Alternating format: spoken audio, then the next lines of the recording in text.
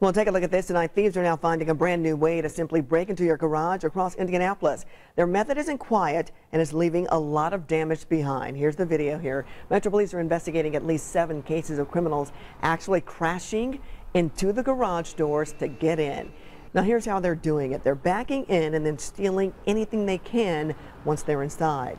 The suspects have hit several homeowners so far in the Southwest Side neighborhood. Investigators are also getting reports around Woodruff Place on the Near East Side. Surveillance cameras captured images of 2 different cars believed to be involved.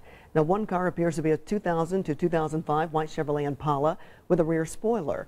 The second car is a little difficult to make out, but that car has some heavy rear damage.